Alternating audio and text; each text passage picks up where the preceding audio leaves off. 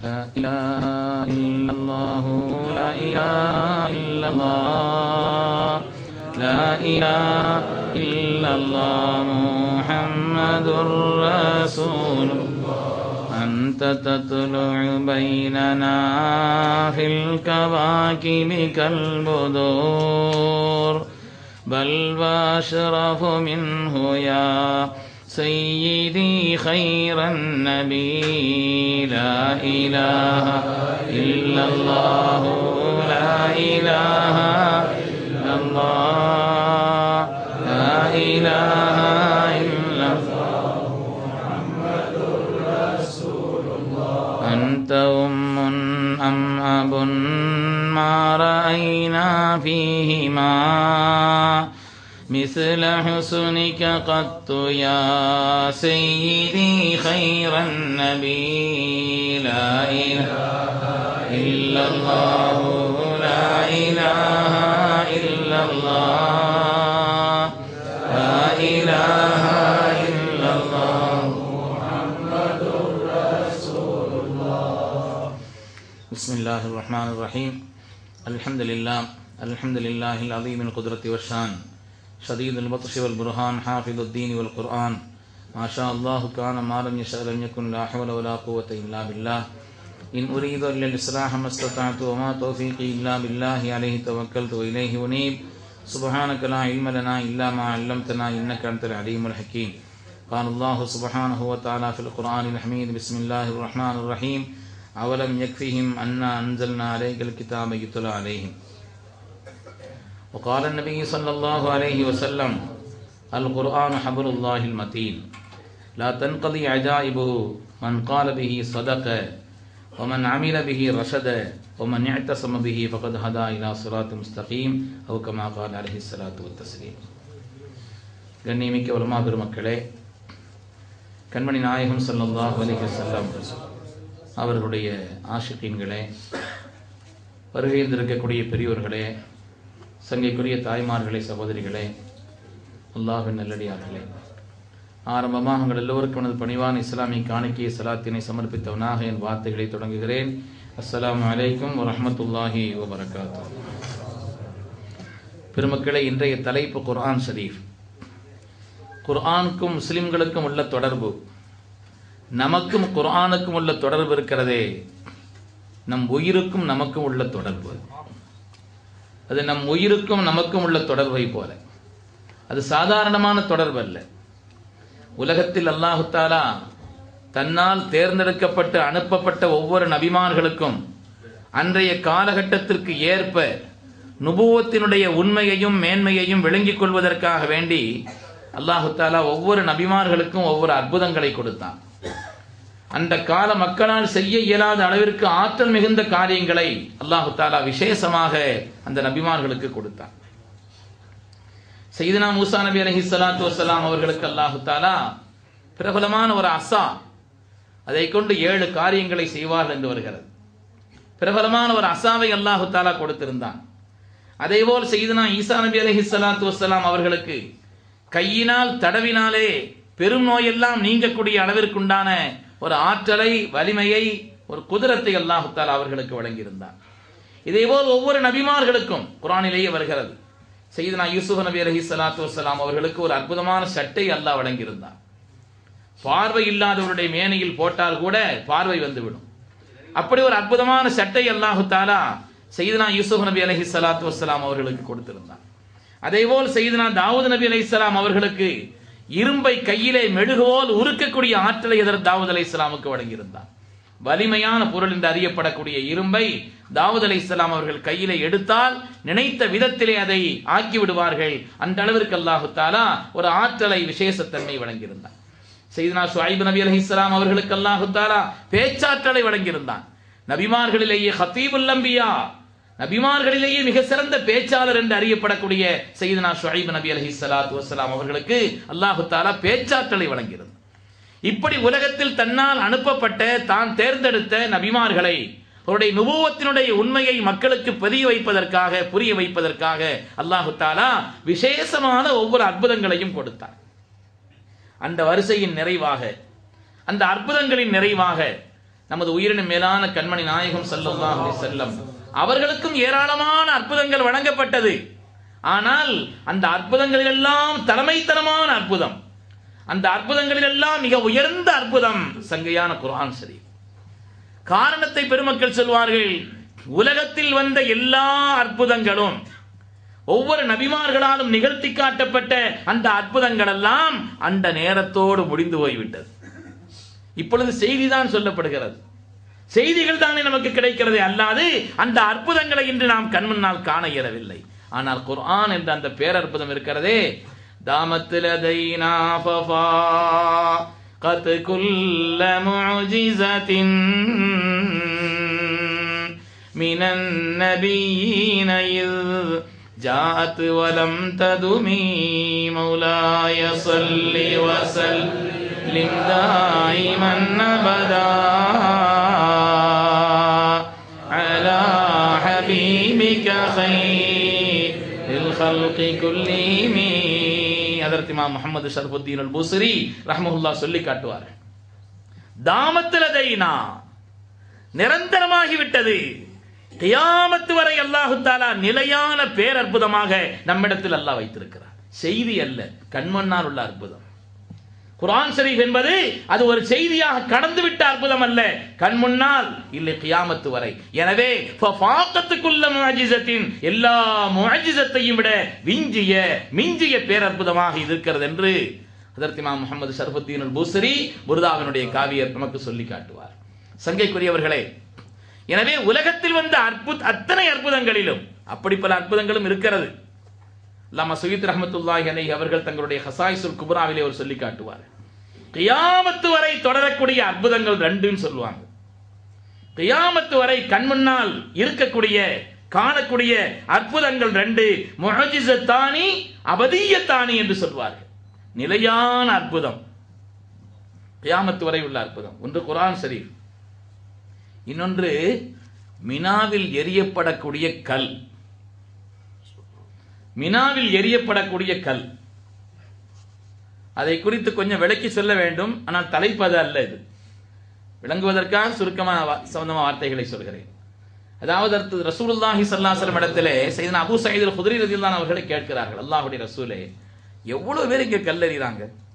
இந்த வருஷம் அரசாங்கத்தினுடைய கணக்கின்படி ஃபீஸியலா 30 லட்சம் பேர் ஹஜ் செய்தாங்க. அது அல்லாம ஹஜ்ஜுக்கு வரக்கூடியவர்கள் மலையில அங்கங்க தங்கி இருக்கக்கூடியவர்கள் லட்சக்கணக்கில் இருக்கிறார்கள். ஒரு ஆள் குறைஞ்சது 49 கல் 13வது நாள் தங்கி இருந்தா அதையும் சேர்த்து மொத்தம் 70 கல். ஒரு ஹாஜி எரிய வேண்டிய கல், அவர்கள் போய் எரிய இயலாவிட்டாலும் கூட யாரிடத்திலாவது கொடுத்து அனுப்பி எரிய வேண்டும். ஒரு ஆளு 70 கல் கண்டிப்பா எரியணும் என்றால் கிட்டத்தட்ட 30 லட்சம் பேர் கணக்கு எங்கேயோ போயிடுச்சு. பெருமக்களே, அவ்வளவு கற்களும் அங்கே இல்லை, அவ்வளவு கற்கள் இல்லை. கண்மணி நாயகம் ஸல்லல்லாஹு அலைஹி வஸல்லம் அவர்களிடத்தில் கேட்கும் பொழுது அந்த ஹதீஸை இமாம் சுயீத் ரஹ்மத்துல்லாஹி அலைஹி சொல்லி காட்டுவார்கள், யாருடைய ஹஜ் ஏற்றுக்கொள்ளப்படுகிறதோ அல்லாஹ் தஆலா மலக்குமார்களை வைத்து அந்த கல்லை உயர்த்தி விடுகிறான் என்று சொன்னார். பெருமக்களே, மினாவுல கல்லெறியும் பொழுது இந்த நிகழ்ச்சியை நினைச்சா நமக்கெல்லாம் கண்ணீர் வராமல் இருக்கா? ரப்பே, அந்த மலக்குமார்களால் உயர்த்தப்படும் கல்லாக என் கல்லையும் ஆக்கிவை என்று நினைக்காத, இதை பற்றி நினைவு கூறாத ஒரு நிலை இருக்க இயலுமா? அல்லாஹ் நமக்கு புனிதமான அந்த ஹஜ்ஜினுடைய நசீபை மீண்டும் மீண்டும் தந்தரல வேண்டும். மினாவில் எரியப்படக்கூடிய அந்த கற்கள் கண்மணி நாயகம் ஸல்லல்லாஹு அலைஹி வஸல்லம் அவர்களால் சொல்லி காட்டப்பட்ட மலக்குமார்களால் உயர்த்தப்படுகிறது என்று சொல்லப்பட்ட அந்த பாக்கியத்தையும் அல்லாஹ் நமக்கு நசீபாக்கியார். பெருமக்களே, உலகத்தில் நிலையான அற்புதம் இமாம் சுயீத் ரஹ்மத்துல்லாஹி அலைஹி தங்களுடைய ஹசாயிசுல் குப்ராவிலே சொல்வார்கள், முஅஜிஸத்தானி அபதியத்தானி என்று சொல்வார்கள்.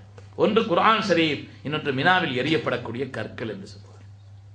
அதனாலதான் அங்கிருந்து கல் எடுத்து எரியக்கூடாது. யாருடைய கற்கள் கபூல் செய்யப்படவில்லையோ, யாருடைய ஹஜ் கபூல் செய்யப்படவில்லையோ அந்த கல்லாக கூட அது இருக்கலாம் என்பதனால்தான் அங்கே எடுத்து எறியக்கூடாது. மினாவில் கூட எங்கேயும் எடுத்து எறியலாம் கல்லை, ஆனால் அங்கே எடுக்கக்கூடாது. கல்லெறியப்படக்கூடிய அந்த இடத்தில் கிடக்கக்கூடிய கற்களை எடுக்கக்கூடாது என்று பெருமக்கள் சொல்வார். கண்ணியமிக்கவர்களே, ஆக கியாமத்து வரை வெறும் செய்தியாக அல்லாமல் நிலை நிற்கக்கூடிய பேரற்புதமாக, நம்மோடு சேர்ந்து இருக்கக்கூடிய அற்புதமாக அல்லாஹ் தந்த பேரற்புதம் தான் குர்ஆன் ஷரீஃப்.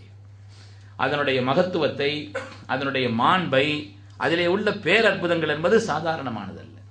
முதலாவது குர்ஆனுடைய மொழி வளம், அற்புதமான அதனுடைய மொழி வளம்.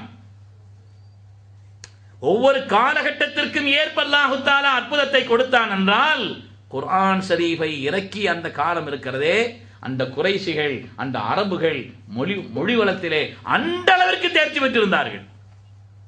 சாதாரணமா ஏற்கனவே நான் உங்களுக்கு ஞாபகப்படுத்தி இருக்கிறேன், கோபத்திலும் கவிதை வரும், ஆனந்தத்திலும் கவிதை வரும். ஏதோ எழுதப்பட்ட கவிதைகளை படிப்பதல்ல, பாடல்களை படிப்பதல்ல, உடனடியாக ஏற்றி விடுவார்கள். கோபம் வந்தாலும் கவிதை வந்துவிடும். வரலாற்றில் ஒரு செய்தி சொல்லப்பட்டிருக்கிறது. இம்ரவுல் கைஸ் என்ற ஒரு கவிஞன், கண்மணி நாயகம் ஸல்லல்லாஹு அலைஹி வஸல்லம் கூட சொன்னார்கள், கவிஞர்களில் எல்லாம் சிறந்த கவிஞன், ஆனால் நரகத்தின் வழிகாட்டின்னு சொன்னான் இம்ரவுல் கைஸை. பெரிய கவிஞன். இன்றும் கூட அவனுடைய அந்த இலக்கிய ஆற்றலுக்காக வேண்டி அவன் எழுதிய நூற்களை கூட ஓதி கொடுக்கப்படுகிறது. ஏனென்றால் அவ்வளவு தரமிக்க இலக்கியத்தினுடைய உயர்வான நிலை இருக்கிறது. அவன் ஒரு தடவை அவனுடைய முடிவு, வாழ்க்கையின் முடிவு எப்படி ஏற்பட்டது என்பதை வரலாற்றிலே சொல்கிறார்கள். தனி வழியாக சென்று கொண்டிருக்கும் பொழுது அவனை வீழ்த்துவதற்காக வேண்டி 2 பேர் போயிட்டாங்க. போய் அவனை ஆளை கொலை செய்வதற்காக திட்டமிட்ட அந்த நேரத்திலே, உன்னுடைய கடைசி ஆசை ஏதாவது இருந்தால் சொல்லுன்னு சொன்னான். கடைசி ஆசை ஏதாவது இருந்தால் என்று சொல்லி என்று கேட்டார். அவன் சொன்னான், வேறு ஒன்றுமே இல்லை, நான் ஒரே ஒரு எழுத்து எழுதி தர்றேன், அது என் பிள்ளைங்கள்ட்ட கொண்டு கொடுத்துருங்க, எனக்கு 2 பெண் மக்கள் இருக்கிறார், இதை கொண்டு போய் எங்க கொண்டு கொடுத்துருங்க. சாதாரண விஷயம் சொல்லிட்டு சரின்னு நினைச்சு, எபனத்தை இம்ரயில் கைஸ் இன்ன அபாக்குமா, ஒரு வரிதான் அதில் எழுதப்பட்டிருந்தது. இம்ரவுல் கைஸினுடைய 2 பெண் மக்களே உங்களின் தகப்பனார். அவ்வளவுதான். இந்த 2 பேரும் அவனுடைய கதையை முடிச்சிட்டு வீட்டுக்கு போறாங்க. வீட்டில் அங்க உலக்கையை கொண்டு மாவிடித்துக் கொண்டிருக்கிறார்கள். கதவை தட்டி இது மாதிரி உங்க தகப்பனார் தர சொன்னாருன்னு சொல்லி கொடுத்தாங்க. அப்படியா? அதை வாங்கி பார்க்கிறார். மூத்தவன் பார்க்கிறார். கவிதையினுடைய முன் அடி இப்படி இருந்தால் அடுத்த அடி எப்படி வர வேண்டும்? கதீலுன் ஃபஇன்னல் காதிலைனி லதைக்குமா. அவர் அடுத்த அடியை ஏற்றுகிறார். இம்ரவுல் கைஸின் 2 பெண் மக்களே உங்களின் தகப்பனார் என்று இருந்தது, கொல்லப்பட்டு விட்டார். கொன்ற 2 பேரும் உங்கள் முன்னால் நிற்கிறார்கள். கவிதை எழுதுகிறார். ஏனென்றால் கவிதையினுடைய முதல் மிஸ்ரா இப்படி வந்தால் அதனுடைய அடுத்த அடி இப்படி அமைந்தால் தான் பொருத்தமாக இருக்கும். அந்த பெண் மக்களுக்கு தெரிந்திருந்தது. 3வது பெண் முடிக்கிறாள். ஆகவே இந்த 2 பேரும் கொல்லப்பட வேண்டியவர்கள் தான் என்று முடிக்க, உலக்கையை வைத்து அந்த இடத்தில் 2 பேரையும் அடித்ததாக வரலாறு பெருமக்கள். கவிதையினுடைய ஆற்றல் சாதாரணமான ஒரு நிலையில் அல்ல, அந்த அளவிற்கு மொழி வளம். செய்தினா அலி இப்னு அபீ தாலிப் ரலியல்லாஹு தஆலா அன்ஹு அவங்களுடைய வரலாற்றை விட வருது இல்லையா? நோன்பு வச்சு நோன்பு திறக்கிறதுக்கு நேரம் நெருங்கிருச்சு. அப்பமெல்லாம் நோன்பு திறக்கிற நேரம் மக்ரிப் டு இஷா தான். இஷாவோட அடுத்த நோன்பு ஆரம்பிச்சிடும். இப்போ நம்ம நோன்பு அப்படி இல்லையே, விடிய ஹயாத்தாக்குறோம். பகல் பூரா சாப்பிடாம இருக்க போறமே நினைச்சிட்டு சஹர்ல ஒரு புடி, பகல் பூரா சாப்பிடாம இருந்தவே நினைச்சிட்டு நோன்பு திறக்கும் போது ஒரு சாப்பாடு, இரவு ஊரா எல்லாம் திறந்திருக்குது, எல்லாத்தையும் சாப்பிடுறோம். நோன்பு ஒரு 3 விதத்தில் வந்தது. அது நோன்பினுடைய பாடம். தொழுகையில் ஆரம்பத்தில் பேசலாம், பின்னால தடை செய்யப்பட்டதை போல நோன்புங்கிறது பல கட்டமா இருந்துச்சு. அதுல ஒரு கட்டம் என்னன்னு சொன்னா மகரிப் டு இஷா தான் நோன்பு சாப்பிடலாம். அதுக்கு பிறகு இஷாவோட நோன்பு ஆரம்பிச்சிடும், அடுத்த நாள் நோன்பு ஆரம்பிச்சிடும். இந்த இடைப்பட்ட நேரத்தில் அலி ரலியல்லாஹு தஆலா வந்தாங்க. மகரிப் தொழுதுட்டு அவங்க சமைக்கிறதுக்கு உண்டான நேரம், அன்னை ஃபாத்திமா ரலியல்லாஹு அன்ஹா அதுக்குண்டான ஏற்பாடுகளை செய்துட்டு கொஞ்சம் நேரம் ஆயிடுச்சு. இஷா வந்துருச்சு. கொஞ்சம் மனசு வருத்தத்தில் ஒரு பாட்டு, இன்னன் நிஸாஅ ஷயாத்தீனுன் குலிக்ன லனா நஊது பில்லாஹி மின் ஷர்ரி ஷயாத்தீனி. ஒரு பாட்டு படிச்சான்.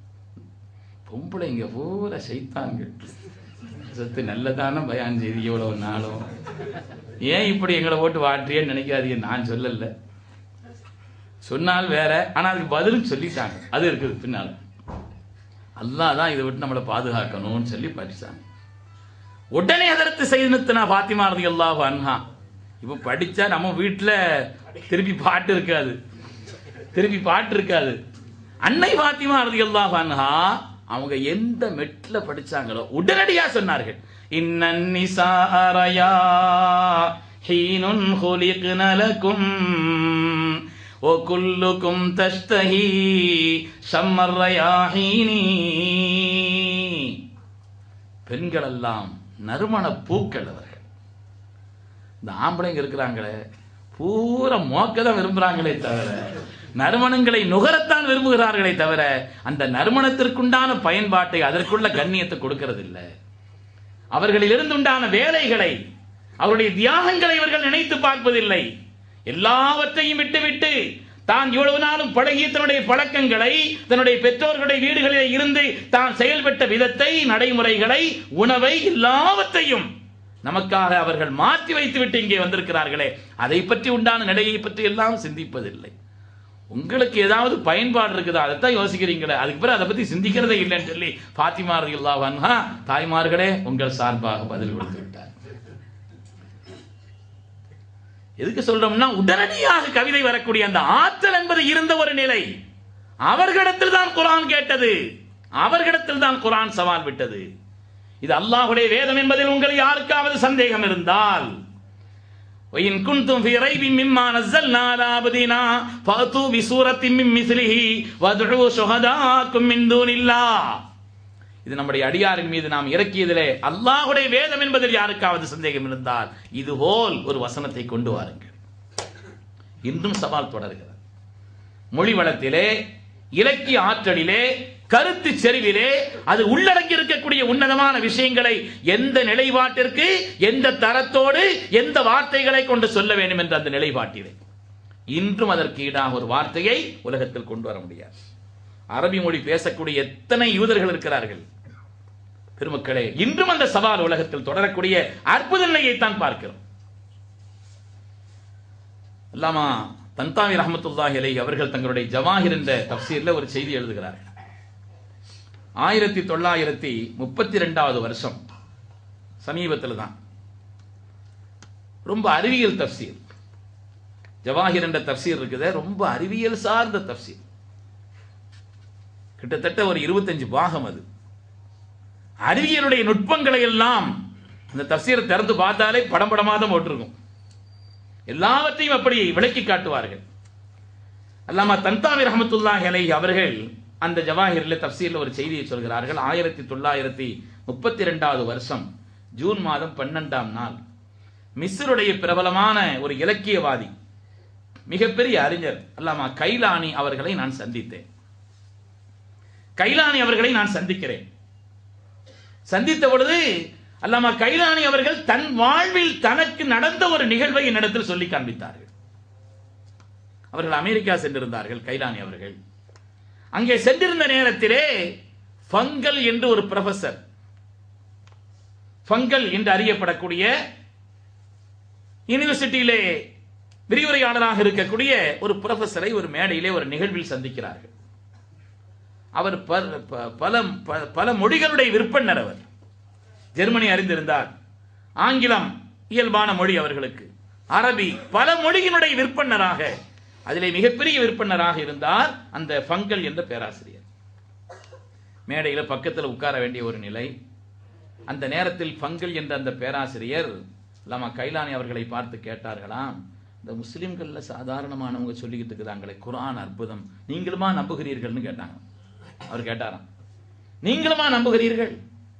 முஸ்லிம்கள்ல சாதாரணமானவங்க சொல்லிக்கிட்டு இருக்கிறாங்களே குர்ஆன் என்பது ஒரு அற்புதம் என்று சொல்கிறார்களே, நீங்களுமா அப்படி கருதுகிறீர்கள்? அல்லாமா கைலானி ரஹ்மத்துல்லாஹி அலைஹி நினைச்சாங்கன்னா இவருக்கு உடனடியாக இப்படி பதில் சொல்லக்கூடாது. அவங்க சொன்னாங்களாம், அது ஒரு விஷயம் அல்ல, குர்ஆன் அதுபோல் ஒரு வசனத்தை கொண்டு வாருங்கள் என்று ஒரு சவால் விட்டிருக்கிறது. நீங்க அரபி மொழியில் ரொம்ப விருப்பனரான ஆளு, அதனால ஒரு கருத்து நீங்கள் கொண்டு வாருங்களேன்னு சொன்னாங்களாம். அவர் ரொம்ப சாதாரண விஷயம், என்ன வேணும்னு கேட்டாராம். நரகம் ரொம்ப விசாலமானது, அதை இலக்கிய தரத்தோடு சொல்லுங்கள். நரகம் ரொம்ப விசாலமானது, அதை அதை சொல்ற விஷயத்தை ஒரு இலக்கிய தரத்தோடு, ஒரு விஷயத்தை பார்க்கறதுக்கு 2-3 பார்வை இருக்குது. இன்ஷா அல்லாஹ் நான் அது சம்பந்தமா நாளைக்கு விளக்குறேன். அது நாளைக்கு சொல்ல வேண்டிய விஷயம் அதுல இருக்குது. அந்த நேரத்திலே நீங்கள் இலக்கியத்திலே தேர்ந்த தாங்கள் நரகம் ரொம்ப விசாலமானதுங்கிறத நீங்க வேணா ஒரு ஆயத்து அது மாதிரி சொல்லுங்களேன்னு சொன்னாங்க. அது ஒரு பிரச்சனை இல்லைன்னா சரி சொல்லுங்க, ஒரு நாள் அல்ல எத்தனை நாள் உங்களுக்கு அவகாசம் வேணுமோ எடுத்துக்கங்க, தரமான வார்த்தையை கொண்டு எழுதி வாருங்கன்னு எழுதினாராம். ஃபங்கல்ங்கிற ப்ரொஃபஸர் அவர் எழுதுறார், ஒரு வார்த்தையை எழுதி பார்க்கிறார். இல்லை இதை விட இன்னும் சரியா இருக்குன்னு அதை கிழிச்சிட்டார். அவர் வைக்கப்பட்டிருந்த அவர் இருந்த அந்த அறை முழுவதும் கிழிக்கப்பட்ட தாள்கள் இருந்தது. இன்னல் இன்ஸ வல் ஜின்ன இதா தகலு ஜஹன்னம் லா தஸ்யஹும் வலா ததீகு பிஹிம். உலகத்தில் மனிதர்கள் ஜின்கள் எல்லோரும் நரகத்தில் நுழைவிக்கப்பட்டாலும் கூட அது விசாலமாக இருக்கும், நெருக்கடி ஏற்படாது. அந்த அவர் எழுதிய வார்த்தைகளிலே அதே மாதிரி இன்ன சியத்த ஜஹன்னம் ல தஸ்கிரு அமாமஹா சியத்து ஸமாவாதி வல் அர்த். நரகத்தினுடைய விசாலம் எவ்வளவு தெரியுமா? வானம் பூமியினுடைய விசாலம் அதற்கு முன்னால் சிறியது, லேசானது. மத்தா அம்சக்த பில் கலம் வ தஸத்தைத லி வஸ்வி ஜஹன்னம் அஹஸஸ்த பி குசூரிக வ அஜிஸிக். உன்னுடைய கலமை கொண்டு நரகத்தை பற்றி நீ வர்ணிக்க ஆரம்பித்து விட்டால் அது இயலாத நிலைதான் ஏற்படும் அப்படின்னு பலவிதமான வாசகங்களை எழுதி என்ன இருக்குதுன்னு கொண்டு வந்து கொடுத்தார். அல்லாம கைலானி ரஹ்மத்துல்லாஹி அவ்வளவு வாங்கி வச்சுக்கிட்டு நரகம் விசாலமானது என்ற இந்த கருத்துள்ள இந்த செய்தியை குர்ஆன் சொல்கிறது. ஹலின் தரதி வ தகூலு ஹல் மின் மஸீத். அல்லாஹ் நரகத்தை பார்த்து கேட்பான், நிரம்பி விட்டாயா? நரகம் கேட்கும், இன்னும் இருக்கிறதா? பெருமக்களே, நமக்கு வார்த்தையினுடைய அர்த்தம் சொல்றதுனால நமக்கு ஒன்றும் அதனுடைய நிலை தெரியாது. ஆனால் அரபியிலே விற்பன்னரான அந்த ஃபங்கல் உடனடியாக எழுந்து விட்டார். அந்த கருத்தை எழுவதற்காக பல நாட்கள் செலவழித்திருக்கிறார் அவர். உடனடியாக அவர் சொன்னார், உடனடியாக அவர் எழுந்திருத்தி சொன்னார், சதக்த, நான் சதக்த, நீங்கள் உண்மை சொன்னீர்கள். குர்ஆன் என்பது அல்லாஹ்வுடைய வேதம் என்பதை நீங்கள் உண்மையாகத்தான் சொல்லி இருக்கிறீர்கள். சொல்லிவிட்டு சொன்னார், வான உகர்ரிரு ذلك முகதபிதா பிகல்பி, என் மனமார என் கல்பார நான் அந்த செய்தியை, அந்த சத்தியத்தை, உண்மை என்பதை நான் பிரகடனப்படுத்துகிறேன் என்று சொல்லி அவர் இஸ்லாமானதாக வரலாறு. நம்முடைய காலகட்டத்திலே கொஞ்சம் முன்னால் நடந்த நிகழ்வுதான். குர்ஆனுடைய அற்புதங்கள் சாதாரணமானதல்ல. அதனுடைய இலக்கிய தரத்தை புரிந்தவர்கள், அது சொல்லக்கூடிய எந்த கருத்துக்களுக்காக எந்த வாசகத்தை எந்த நிலையில் எந்த அணுகுமுறைகள் சொல்கிறது என்பதை பார்ப்பவர்கள், அந்த துறையினுடைய விற்பன்னர்கள் வியந்து போய் நிற்கக்கூடிய ஆற்றல். அது மாத்திரமல்ல, மொழி ஆற்றலை போல குர்ஆனுடைய பேரற்புதங்களிலே ஒன்று, மனித சமூகம் கேள்விப்பட்டிராத உண்மைகளை, அறிவியலின் அடிச்சுவடி கூட இல்லாத அந்த காலகட்டத்திலே அதனுடைய உண்மைகளை தெளிவாக சொன்னது குர்ஆன். மின் இல்மில் கைபி வ தஹ்கீகி மசாயிலின் கானத் மஜ்ஹூலத்தல் பஷர். மனித சமூகம் அறியாத இன்றைய காலகட்டத்தில் நிரூபணமான பல செய்திகளை அறிவியலின் அடிச்சுவடியே இல்லாத காலகட்டத்திலே குர்ஆன் உண்மைப்படுத்தி காட்டியது. பெருமக்களே, ஏராளமான செய்திகள், கொஞ்ச நஞ்சம் அல்ல. உலகம் உருண்டைங்கிறது இன்னைக்கு சாதாரணமா சொல்றாங்க. ஒரு காலத்தில் அதை சொன்னவர்கள் தூக்கிலிட்டார்கள். ஒரு காலத்தில் அப்படி சொன்னவரை, அறிவியலுடைய வளர்ச்சி இல்லாத அந்த காலகட்டத்தில் அதை சொன்ன இத்தாலி நாட்டுக்காரர் என்ன ஆனார் என்பது வரலாறு. பெருமக்களே, ஆனால் குர்ஆன் அப்பொழுதே சொன்னது, யுகவ்விருல் லைல அலன் நஹார் வ யுகவ்விருன் நஹார அலல் லைல். இரவை பகலின் மீதும் பகலை இரவின் மீதும் நாம் தக்வீர் செய்திருக்கிறோம். தக்வீர் என்ற வார்த்தை சங்கைக்குரிய உலமாக்கள் இருக்கிறார்கள், கேட்டு பாருங்கள். தக்வீர் என்று சொன்னால் இதாரத்து ஷைஇ அலல் ஜிஸ்மில் முஸ்ததீர், வட்ட வடிவமான ஒரு பொருளின் மீது ஒன்றை சுற்றுவதற்கு பெயர் தான் தக்வீர். இரவை பகலிலும் பகலை இரவிலும் நாம் சுழற்சியான முறையிலே சுற்றி அமைத்திருக்கிறோம், உருண்டையாக ஆக்கியிருக்கிறோம் என்பதை குர்ஆன் ஷரீஃப் இப்பொழுதல்ல எப்பொழுதோ சொல்லிக்கார். அறிவியல் உலகம் பின்னால் எதையெல்லாம் இந்த உலகத்திலே உண்மை என சொன்னதோ, நிரூபித்ததோ, ஆய்வுக்கு பின்னால் உலகம் கண்டுபிடித்ததோ, அந்த விஷயங்களை எல்லாம் தெளிவாக குர்ஆன் சொன்னது. மருத்துவ உலகம் வியந்து போய் நிற்கிறது. மருத்துவ உலகம் வியந்து போய் நிற்கிறது குர்ஆனுடைய வாசகங்களை பார்த்து. ஏனென்றால் அல்லாஹ் தஆலா குர்ஆன் ஷரீஃபிலே எந்த விஷயங்களை சொன்னாலும் கூட, எந்த காரியங்களை சொன்னாலும் கூட மனிதனுடைய படைப்பை சொல்கிறான் என்றால், படைப்பை சொல்லிவிட்டு அதற்கு அடுத்து கேட்கும் சக்தியை நாம் தந்தோம், அதற்கு பிறகுதான் பார்க்கும் சக்தியை தந்ததாக அல்லாஹ் சொல்கிறான். குர்ஆனில் எல்லா இடத்திலேயும் முதலில் கேட்கும் சக்தி, وَجَعَلَ لَكُمُ السَّمْعَ وَالْأَبْصَارَ وَالْأَفْئِدَةَ, கேட்கும் சக்தியை தந்தோம். அல்லாஹ் தன்னை பற்றி சொல்லும் பொழுது வகான அல்லாஹு சமீஅன் பஸீரா, அல்லாஹ் கேட்பவனாக இருக்கிறான், பார்ப்பவனாக இருக்கிறான். எந்த இடத்திலேயும் குர்ஆன் ஷரீஃப் கேள்வி என்ற அந்த செவிப்புலனை தான் முற்படுத்தியது. மருத்துவ உலகம் வியந்து நிற்கிறது. ஏன் செவிப்புலனை முற்படுத்தியது குர்ஆன்? ஏனென்றால் முதலாக செயல்படும் உறுப்பு செவிதான். குழந்தை பிறந்த அன்றே காது கேட்கும். பிறந்த அன்றே ஒரு பொருள் ஏதாவது கனமா விழுந்துச்சுன்னு வைங்க, பிள்ளை பதறும். பார்க்க தெரியாது, பார்க்க இயலாது. கண் இருக்கும், ஆனால் பார்க்க இயலாது. பிறந்த அன்றே பிள்ளைக்கு காது கேட்கும். குர்ஆன் ஷரீஃப் முதலில் அதை சொன்னது. மருத்துவ உலகம் பார்க்கிறது, வியந்து நிற்கிறது. ஆய்வாளர்கள் ஆச்சரியப்பட்டு நிற்கிறார்கள். பெருமக்களே, ஏனென்றால் முதலாக செயல்படக்கூடிய அந்த உறுப்பாக செவிப்புலன் இருக்கிறது. செல்வத்துள் செல்வம் செவி செல்வம், அச்செல்வம் செல்வத்துள் எல்லாம் தலைங்கிறாங்க இல்லையா? அது அவ்வளவு உயர்ந்த செல்வம். ஏன்னு சொன்னா காது கேட்கலன்னு வைங்க, அதுக்கு பிறகு பேசவும் இயலாது. பிள்ளைக்கு காது கேட்கலன்னா பேச்சினுடைய தன்மையும் போய்விடும்.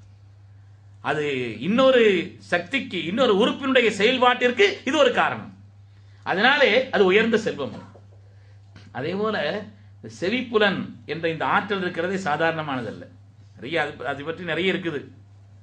இன்ஷா அல்லாஹ் உங்களுக்கு ஒரு கேசட் தரதா சொன்னேன். அதில் செவிப்புலன் என்ற தலைப்பிலேயே ஒரு விஷயம் இருக்குது. இன்ஷா அல்லாஹ் இந்த செவிப்புலன் இருக்கிற ஒரு அதிசயமான உறுப்பு. அது கேள்வி என்பது ரொம்ப நடந்தா கால் வலிக்கும், ரொம்ப நடந்தா கால் வலிக்கும்.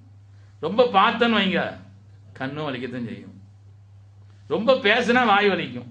எவ்வளவு கேட்டாலும் காது வலிக்காது, எவ்வளவு கேட்டாலும் காது வலிக்காது. ஒரு வித்தியாசமான அதிசயமான ஒரு உறுப்பு.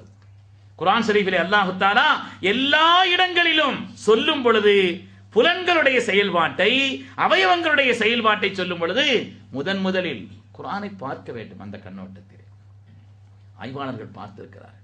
ஒவ்வொரு துறையினுடைய விற்பனர்களும் குர்ஆனை பார்த்து அந்த துறையினுடைய மூலத்தை, அடிப்படையை குர்ஆன் சொல்லியிருக்கிறது என்று வியந்து போய் நிற்கிறார்கள். சமீபத்திலே குர்ஆனுடைய அதிசயம் என்று சொல்வதாக இருந்தால், சமீபத்திலே டாக்டர் முஹம்மதுல் பாசித் ஒரு மிகப்பெரிய பேரறிஞர், மிகப்பெரிய ஆராய்ச்சியாளர். சாதாரணமாக 40 வயதை தாண்டும் பொழுது கண்களிலே இந்த வெள்ளை புரை ஏற்படுது. 40 வயதை தாண்டுகின்ற நேரத்திலே கண்களில் ஒரு வெள்ளை புரை. அந்த வெள்ளை புரையை அறுவை சிகிச்சையின் வழியாகத்தான் நீக்க முடியும் என்பதை சமீப காலம் வரை மருத்துவ உலகம் சொல்லிக் கொண்டிருந்தது. சமீப காலம் வரை அந்த கண்ணில் ஏற்படக்கூடிய, குறிப்பிட்ட வயதை தாண்டி ஏற்படக்கூடிய அந்த வெள்ளை புரையை போக்க வேண்டும் என்று சொன்னால் அறுவை சிகிச்சையின் வழியாகத்தான் அது இயலும் என்று உலகம் சொல்லிக் கொண்டிருந்தது. ஆனால் அதற்கு மாற்று மருந்தாக சொட்டு மருந்தை கண்டிருக்கிறார் அந்த முஹம்மதுல் பாசித் என்ற எகிப்திய பேரறிஞர். அந்த எகிப்திய பேரறிஞர் சொட்டு மருந்தை கண்டிருக்கிறார். அந்த சொட்டு மருந்தை அவர் எப்படி கண்டுபிடித்தார், எதிலிருந்து அதை எடுத்தார் என்பது சம்பந்தமா எழுதியிருக்கிறார். குர்ஆனிக் மெடிசன் என்ற அவருடைய அந்த மருந்துக்கு அப்படித்தான் பெயர். சுவிட்சர்லாந்திலே அவர் பதிவு செய்திருக்கிறார். மருந்தை பதிவு செய்து அது தனக்குள்ளது என்பதற்கான பதிவு அவர் செய்த இடம் சுவிட்சர்லாந்து. சுவிட்சர்லாந்திலே அவர் பதிவு செய்து இந்த மெடிசனுக்கு நீங்கள் இப்படித்தான் பெயர் வைக்க வேண்டும், இது குர்ஆனிக் மெடிசன் என்றுதான் நீங்கள் பெயர் வைக்க வேண்டும். கண்ணில் ஏற்படக்கூடிய அந்த புரையை நீக்குவதற்காக வேண்டி சொட்டு மருந்தை தயாரித்தாரே, எதை அடிப்படையாக வைத்து இந்த பொருள், அதனுடைய மூலம் எது என்பதை அவர் சொல்வது, அந்த மூலம் எது என்பதையும் சொல்கிறார், அதற்கான காரணத்தையும் சொல்கிறார். நான் தொழுக போகக்கூடிய அந்த பள்ளியில இமாம் அவர்கள் அதிகமாக சூரத்துல் யூசுப் ஓதுவாங்க. அவர் சொல்றார், சூர யூசுப் ஓதுவாங்க. அந்த சூர யூசுஃபிலே ஹதரத் சையதுனா யூசுப் நபி அலைஹிஸ்ஸலாத்து வஸ்ஸலாம் அவருடைய சட்டையை யாக்கூப் நபி அலைஹிஸ்ஸலாம் உடைய முகத்தின் மீது போடப்பட்டது. அவர்களுக்கு கண்ணொளி வந்தது. இத்ஹபூ பிகமீஸி ஹாதா ஃபஅல்கூஹு அலா வஜ்ஹி அபி யதி பஸீரா. இந்த பார்வையின் தகப்பனாருடைய முகத்தில் போடுங்க, பார்வை கிடைக்கும். சட்டை அது ஒரு அதிசயம். இருந்தாலும் கூட அல்லாஹ் தஆலா சொல்லக்கூடிய ஒரு காரியத்திற்கு அதற்கான காரணம் இல்லாமல் இருக்காது. என்ன காரணம்? சட்டை அல்லாஹு தஆலா போட்டு பார்வை வருதுன்னு அந்த ரெண்டுக்கு என்ன தொடர்பு? சமீபத்தில் நடந்த ஆய்வு. அது சம்பந்தமா நெட்ல நிறைய தகவல்கள் இருக்கிறது. அவரை பற்றிய தகவல், அந்த மெடிசன் சம்பந்தப்பட்ட அந்த தகவல், அதையெல்லாம் அவர் சொல்லியிருக்கிறார். குர்ஆனுடைய அதிசயம் தொடர்ந்து கொண்டிருக்கக்கூடிய அதிசயம் பெருமக்களே. அவர் சொல்லும் பொழுது என்ன காரணம் என்று சொன்னால், மனித வியர்வை இருக்கிறதே, சட்டைன்னு சொன்னா அதுல என்னவெல்லாம் இருக்குது அதை ஆய்வு செய்தார். சட்டை என்றால் அவங்க போட்டு உபயோகிச்சதுன்னா அவருடைய வியர்வை பட்ட சட்டை. வியர்வை இருக்கிறதே, இந்த மனித வியர்வை கண்களிலே உள்ள, கண்களுக்கு வெளிச்சத்தை உண்டாக்கக்கூடிய ஆற்றல் அந்த வியர்வையில இருக்கிறது. அதை பற்றி நான் ஆய்வு செய்தேன். வியர்வையை வைத்து நான் ஆய்வு செய்தேன். முதலாவது அந்த வியர்வை சம்பந்தப்பட்ட விஷயங்களை எடுத்து சேர்க்க வேண்டிய சிலதை சேர்த்து எலிகளுக்குத்தான் நான் முதலாக அந்த சிகிச்சை செய்து பார்த்தேன். அதற்கு பிறகு நான் ஆராய்ச்சியாளனாக இருந்த காரணத்தினால் ஒரு 250 பேருக்கு நான் அதனுடைய ஆய்வை செய்து பார்த்தேன். அது முழுமையாக வெற்றியை தந்தது. அதற்கு பிறகு சுவிட்சர்லாந்திலே குர்ஆனிக் மெடிசன் என்ற பெயராலே நான் அதை பதிவு செய்திருக்கிறேன் என்று சொல்கிறார். குர்ஆனுடைய அதிசயம் என்பது காலங்களை கடந்தும் தொடர்ந்து கொண்டிருக்கக்கூடிய அற்புதமாக இருக்கிறது பெருமக்கள். சமீபத்தில் குர்ஆன் நடத்திய பேரற்புதம் இது. குர்ஆனுடைய அற்புதங்கள் கொஞ்ச நஞ்சமல்ல. மனித உடல் உக்கி உருகி போகிவிடுமே, மீண்டும் எப்படி எழுப்பப்படுவோம்? மறுமையை மறுத்தவர்கள் ஆட்சேபனை செய்தார்கள். எப்படி நாம எழுப்பப்படுவோம்? நம்ம இறந்துடுறோமே, நம்முடைய அவயவங்கள் எல்லாம் மக்கி போய் விடுகிறதே. இதா மாத இன்சானுன் ஃபஹம்சுன் லிஹம்சத்தின் ஃபலஹமுன் லிதீதானின் வஅலுமுன் லிதுர்பதி. இந்த நீண்ட பைத்தில் அது வரும். மனுஷன் மூத்தாயாச்சுன்னா நம்முடைய ஒவ்வொரு பொருளையும் ஒவ்வொரு ஆட்கள் கொண்டு போயிடுவாங்க. நம்முடைய இறைச்சி எல்லாம் புழுக்கள் சாப்பிட்டு வரும். ரொம்ப கஷ்டப்பட்டு நல்ல பொருளாக சாப்பிட்டு வளர்த்த அந்த இறைச்சி எல்லாம் புழுக்கள். அதே போல நம்முடைய எலும்புகளை ஒவ்வொன்றையும் ஒவ்வொன்று நாம் உலகத்தில் சேர்த்து வைத்த சொத்துக்கள் இருக்கிறதே, யாருக்காவது அநியாயம் செய்திருந்தால் அவர்களுக்கு உரிய முறையில் வாரிசுகாரங்களுக்கு போயிடும். சொத்து நம்ம கையில் இல்லை, அது வாரிசுகாரங்களுக்கு போயிடுச்சு. சேர்த்து வச்ச உடம்பும் இல்லை, நம்ம ரூஹ பொறுப்புள்ள ஆள் அவர் கொண்டு போயிட்டார். ஆளாலும் ஒன்று கொண்டு போயிடுவாங்க. அந்த கவிஞர் சொல்லி காட்டுவார். பெருமக்களே, இப்படி உருகி அது உக்கி போனதற்கு பின்னாலே மனிதன் எப்படி எழுப்பப்படுவான் என்ற ஆச்சரியம் கேள்வி கேட்டான். அல்லாஹ் பதில் சொன்னான், குல் யுஹ்யி அல்லதி அன்ஷஅஹா அவ்வல மர்ரா. முதல்ல உன்னை எப்படிப்பா படைச்சான்? முதல்ல உன்னை எப்படி படைச்சான்? அது யோசிச்சியா? முதலில் படைக்க தெரிந்தவனுக்கு இரண்டாவது அதை எழுப்ப தெரியாதா? இது என்ன கேள்வி இது? அல்லாஹ் திரும்ப கேட்கிறான்.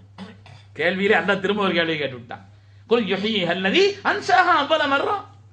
முதலில் உன்னை படைத்தானே அவன் திரும்ப எழுப்ப போகிறான். முன்மாதிரி இல்லாமல் ஒன்றும் இல்லாமல் இருந்த உன்னை படைக்க தெரிந்தவனுக்கு மீண்டும் இந்த உரி போனதிலிருந்து எழுப்ப தெரியாதா? ஹல் அதானல் இன்சானி ஹீனுன் மினத் தஹரி லம் யகுன் ஷைஅம் மذ்கூரா. எப்படி இருந்தா என்று உன்னால் சொல்ல இயலாது இருந்த உன்னை நாம் இந்த கோலத்தில் கொண்டு வரவில்லையா? அல்லாஹ் கேட்கிறான். இப்படி ஒரு காலம் உங்களை கடந்து போகவில்லையா? 40 வயசு 50 வயசு 60 வயசுன்னா 60 வயசுக்கு முன்னால் எப்படி இருந்தீங்க சொல்ல தெரியுமா? அப்படி இருந்த உங்களை உலகத்தில் கொண்டு வந்தோமே, அதுக்கு பிறகு அதிலிருந்து திருப்பி எடுப்பதுங்கிறது அல்லாஹ்வுக்கு என்ன பாடு அப்படின்னு சொல்லி அதை சொல்லி பல ஆயத்துகள் அப்படி அல்லாஹ் சொல்கிறான். அதிலே குர்ஆனில் அல்லாஹ் தஆலா கியாமா என்ற அத்தியாயத்தில் ஒரு இடத்திலே சொல்கிறான், அயஹ்சபுல் இன்சானு அல்லன் நஜ்மா இலாமா. மனிதன் கருதி கொண்டான் அவனுடைய எலும்புகளை எல்லாம் ஒன்று சேர்த்து நாம் எழுப்ப மாட்டோம் என்று கருதி கொண்டானா? பலா காதிரீன அலா அன் நுஸவ்விய பனானா. அல்லாஹ் சொன்னான், எழுப்புவோம், நிச்சயமாக எழுப்புவோம். அந்த எழுப்புவோம் என்று சொல்கின்ற நேரத்திலே அல்லாஹு தஆலா மனிதனை ஹயாத்தாக்குவோம் எழுப்போம் என்று சொல்லும் பொழுது அவனுடைய விரல்களையும் நாம் மீண்டும் எழுப்புவோம் சொன்னான். அதுக்கும் உயிர் கொடுப்போம். ஆளை எழுப்புனா எல்லாம் வந்துடத்தானே செய்யும். விரல்களை எல்லாம் ஏன் குறித்து சொன்னான்? மீண்டும் எழுப்புவோம் என்ற நிலையிலே மனிதனை என்று பொதுவாக சொன்னால் எல்லா அவயவங்களும் வந்துவிடும் என்று சொன்னாலும் கூட குறிப்பாக அல்லாஹ் தஆலா விரலை சொல்லி காண்பித்தான். ஏனென்று சொன்னால் எல்லா மனிதர்களுக்கும் வித்தியாசப்படக்கூடிய ஒரு பொருள் விரல். கைரேகை வைக்கிறாங்க இல்லையா? இன்னைக்கும் இந்த நவீன காலத்திலையும் எந்த சொத்து முடிச்சாலும் என்ன செய்யறாங்க? கையை ஒரு அழுத்த தானே செய்யறாங்க. கைரேகை பதிவு செய்ய சொல்கிறார்கள். மிக நீண்ட காலமாக சைனாவில் நடைமுறையில் இருந்தது. 1880 தான் கிட்டத்தட்ட ஒரு 125 வருடங்களுக்கு முன்னால் தான் சர் பிரான்சிஸ் கோல்ட் என்பவர் எல்லோருடைய கைரேகையும் எல்லோருடைய பெருவிரலினுடைய அந்த ரேகைகளும் ஒரே மாதிரி அமைந்திருக்கவில்லை, வித்தியாசப்பட்டிருக்கிறது என்று ஆய்வின் மூலமாக உலகத்திற்கு நிரூபித்தார். ஆனால் அல்லாஹ் தஆலா அது வித்தியாசப்பட்டிருக்கிறது என்பதை நமக்கு நினைவூட்டுவதற்கும் அதனுடைய தனித்தன்மை உணர்த்தி காட்டுவதற்கும் அல்லாஹ் தஆலா அருள்மறையிலே சூரத்துல் கியாமாவிலே சொல்லி காண்பித்தார். இன்றைய காலகட்டத்தின் அதிசயங்களாக இருக்கக்கூடியவைகளையும் மனித அறிவினால் அறிவியலுடைய வளர்ச்சியினால் உலகத்தில் கண்டுபிடிக்கப்பட்ட செய்திகளையும் கூட அதனுடைய வாடையே இல்லாத அந்த காலகட்டத்தில் குர்ஆன் சொன்னது. எத்தனையோ செய்திகள் படைப்பினங்களில் அத்தனையிலும் ஜோடி இருக்கிறது குர்ஆன் சொல்கிறது. இன்று ஆய்வு செய்த சில பொருள்களில் மாத்திரமல்ல, உலகத்தில் எந்த படைப்பினங்களிலும் ஜோடி இருக்கிறது. ஜோடிகள் இல்லாத படைப்பை இல்லை. அது ஒரு தனி தலைப்பாயிரும். அல்லாஹ் தஆலா சுப்ஹானல்லதீ خلقல் அஸ்வாஜ குல்லஹா மிம்மா துன்பித்துல் அர்து வ மின் அன்ஃபுஸிஹிம் வ மிம்மா லா யஅலமூன். சுப்ஹானல்லதீ பரிசுத்தமானவன், خلقல் அஸ்வாஜ குல்லஹா உலகத்தில் அவ்வளவு பொருள்களையும் ஜோடி ஏற்படுத்தினான். மிம்மா துன்பித்துல் அர்து பூமி விளைவிக்கக்கூடியதானாலும் சரி, வ மின் அன்ஃபுஸிஹிம் ஏன் மனிதர்களே உங்களில் ஆனாலும் சரி, வ மிம்மா லா யஅலமூன் அவர்கள் விளங்காத காரியங்களிலேயும் அவர்கள் இதுவரை அறியாத காரியங்களிலேயும் கூட ஜோடி இருக்கிறது. ஆய்வுக்குரிய விஷயம் பெருமக்களே.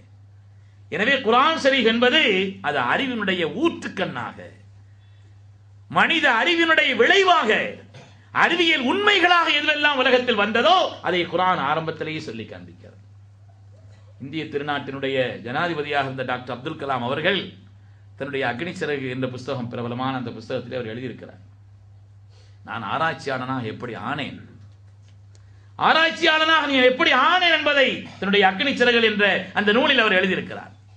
பல இடங்களிலே குர்ஆன் சிந்திக்க வேண்டாமா, இதை சிந்திக்க வேண்டாமா, வானத்தை சிந்திக்க வேண்டாமா, பூமியை சிந்திக்க வேண்டாமா, இதை சொல்லி காண்பிக்கிறது குர்ஆன். மீண்டும் மீண்டும் மீண்டும் குர்ஆன் ஓதும் பொழுதெல்லாம் இதை நீங்கள் யோசிக்க வேண்டாமா, யோசிக்க வேண்டாமா என்று குர்ஆன் கேட்கக்கூடிய அந்த கேள்விதான் ஆராய்ச்சியினுடைய ஊற்றுக்கண்ணாக எனக்கு அமைந்தது என்பதை அவர் தன்னுடைய நூலிலே சொல்லி காண்பிப்பார். அருமையான பெருமக்களே, எனவே அந்த குர்ஆன் ஷரீஃப் என்பது காலமெல்லாம் நிலைக்கக்கூடிய பேர் அற்புதம். ஆரம்பத்தில் நான் சொன்னதை போல அதற்கும் நமக்குள்ள தொடர்பு, நம் உயிருக்கும் நமக்குள்ள தொடர்பு. சஹாபிகள் குர்ஆனோடு எப்படிப்பட்ட தொடர்புகள் வைத்திருந்தார்கள், நன்மக்கள் எப்படிப்பட்ட தொடர்புகளை வைத்திருந்தார்கள், குர்ஆனோடு ஒன்றித்து போயிருந்தார்கள். ஒரு தடவை அதற்கு செய்தனா உமர் இப்னு கத்தாப் ரலியல்லாஹு அன்ஹு சபை, அந்த சபைக்கு அதற்கு ஹுதைஃபத்துல் யமான் ரலியல்லாஹு அன்ஹு வருகிறார்கள். சாஹிபு சிர்ரி ரசூலில்லாஹி ஸல்லல்லாஹு அலைஹி வஸல்லம், ஸல்லல்லாஹு அலைஹி வஸல்லம் அந்தரங்க காரியதரிசி. எந்த ரகசியத்தையும் அவங்கள்ட்ட சொல்லி வைப்பாங்க. அவங்கள்ட்ட சொன்னா எந்த செய்தியும் வெளியிலையும் போகாது. நம்ம யார்ட்டையாவது இன்னைக்கு ஒரு செய்தியை சொல்லி ஒருத்தட்டையும் சொல்லாதீங்கன்னா எல்லாத்தையும் சொல்லுங்கன்னு அர்த்தம். அதுக்கு மனசுல கிடக்காது. ஆனா அவங்கள்ட்ட ஒரு விஷயம் சொன்னா அது அப்படி இருக்கும். அதனால்தான் முனாஃபிக்குகளுடைய லிஸ்டை கூட அவங்கள்ட்ட கொடுத்துருந்தாங்கன்னா, முதல்ல போய் கேட்டாங்கன்னா யாருன்னு சொல்ல வேண்டாம், என் பேர் இருக்குதான்னு சொல்லுங்கன்னு கேட்டாங்க. அவுதுபில்லாஹி. எப்படி ஈமானுடைய இந்த ஒரு நிலைப்பாடு, பைனல் ஹௌஃபி வல் ரஜா, பயத்திற்கும் ஆதரவுக்கும் மத்தியில் ஈமான் என்று சொன்னார்களே, அப்படிப்பட்ட ஒரு நிலை. அந்த சாஹிபு சிர்ரி ரசூலுல்லாஹி ஸல்லல்லாஹு அலைஹி வஸல்லம் சபைக்கு வர்றாங்க. வந்தவன் அதற்கு உமர் ரலியல்லாஹு தஆலா அன்ஹு கேட்கிறார்கள், கைஃப அஸ்பஹத யா ஹுதைஃபா, நான் ஹுதைஃபா நல்லா இருக்கிறீங்களான்னு கேட்டாங்க. நல்லா இருக்கிறீங்களான்னு கேட்டாங்க. அவங்க அதுல ஒரு விளையாட்டை காமிக்கணும்னு அவங்க நினைச்சாங்க. அவங்க சொன்னாங்க, இன்னி உஹிப்புல் ஃபித்னத வ உக்ரிஹுல் ஹக்க வ உஸல்லி பிகைரி வுதுவின் வலி ஃபில் அர்தி மா லைஸ லில்லாஹி ஃபிஸ் ஸமா.